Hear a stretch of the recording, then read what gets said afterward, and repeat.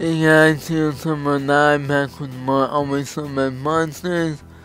So last episode, we took a shower and did some things in the shower, and then found out our best friend is getting married to our ex. And yeah, she didn't invite us, but he did, and yeah. Pancakes and sausages. Probably not the best meal even for a fitting, but what are you gonna do? Fitting? Yeah, I'm supposed to be getting my wedding suit fitted, but I haven't picked a style yet. Are you trying to get a little close to that kind of decision?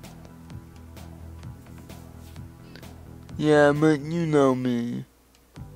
I'm terrible at making decisions. I always freeze up, and you need to do it for me. Yeah, that's a good way of solving this. I'll just let you pick. You want me to pick a wedding suit for you?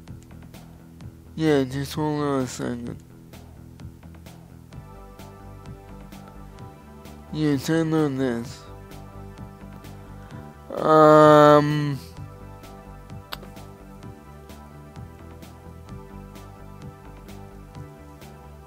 Not cheap, but damn do they look good.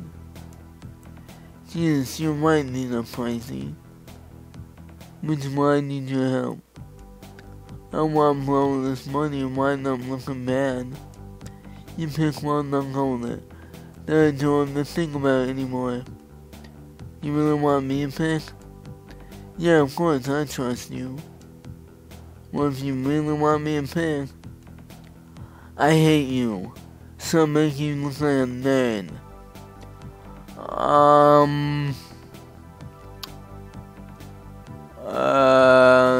Go with white.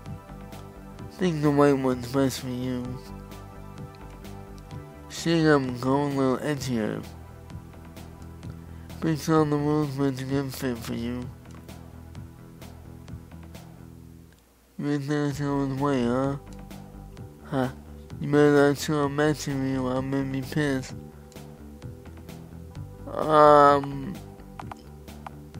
Damn, should we have him go gray instead?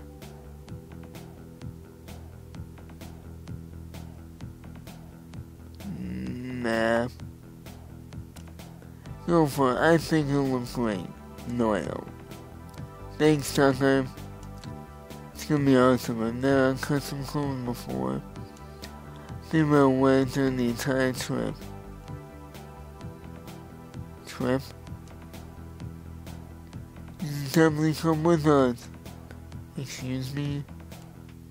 Today we're gonna find the spinning coin in Las Vegas. Really?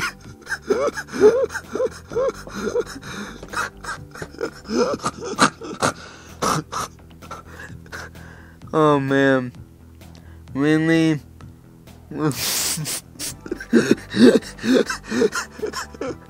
Oh man, Las Vegas.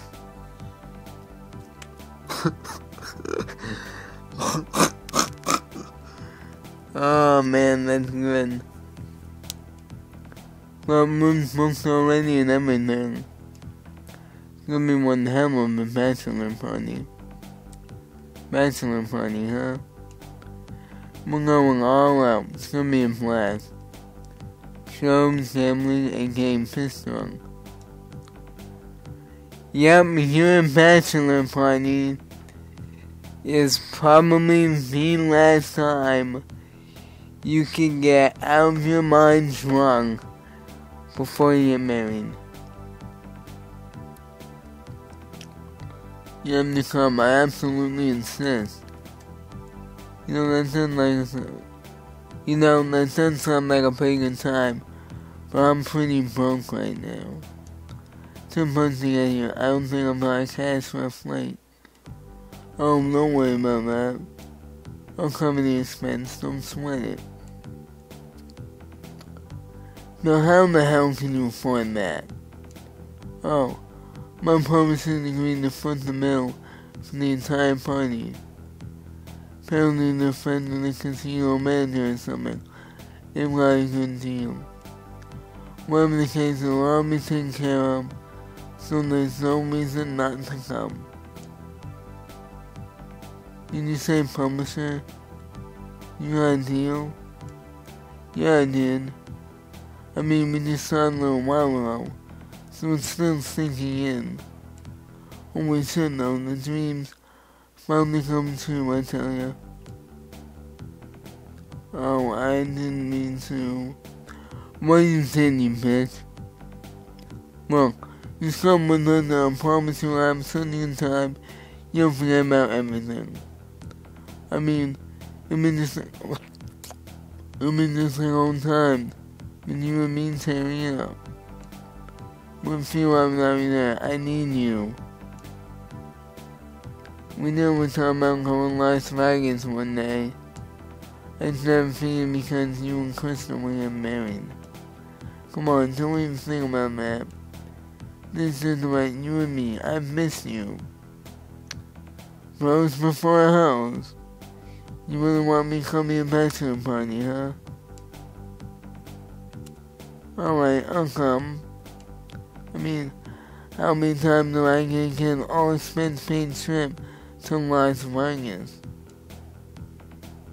Hell yeah, that's what I'm talking about. It's gonna be the best, just you wait. Nobody outside to take us to the airport, so be ready to go after dinner. A limo?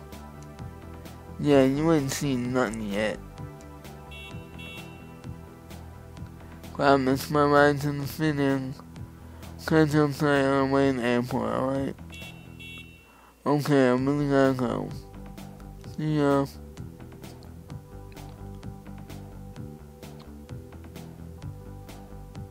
Motherfucker.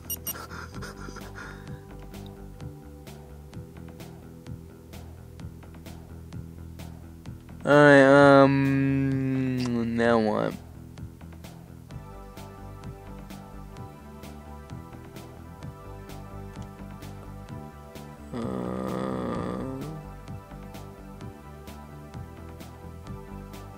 There's like no one to have any pets. Alright, king one there.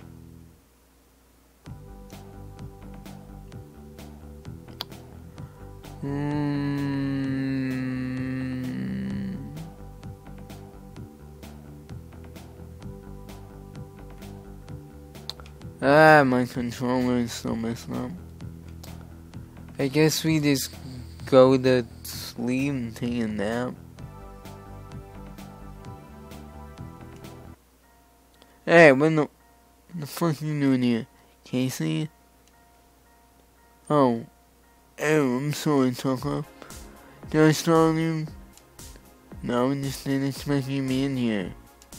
Oh, well, I just popped in to make up the room.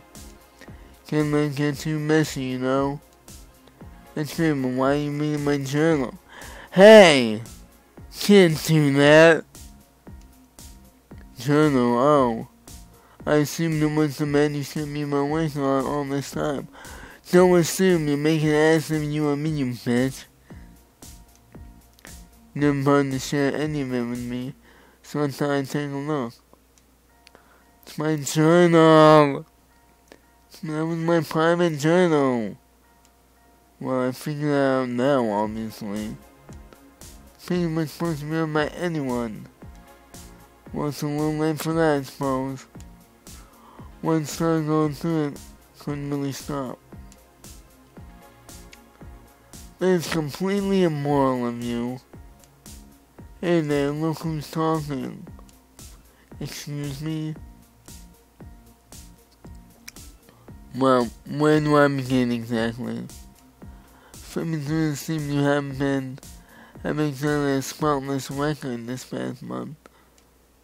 I'm sorry, Casey, are you judging me? No, that's not my duty. However, I do have some questions considering you come all this way just for my daughter's wedding. I mean, what is your intent exactly? What do you hope to gain out of all of this? Why you come here? I'm gonna win her back. But being honest, I was hoping there might be a chance to win her back. After the way things ended, I haven't been happy since. Walking up Chris's life was the worst mistake I ever made. Maybe it'll allow me for nothing, maybe not. I just couldn't live the rest of my life wondering what could happen, what would happen if I hadn't tried. Whether I'm the one she wants in the end or not, doesn't really matter. Just know I'm still an option. Look, I don't really care why you're here.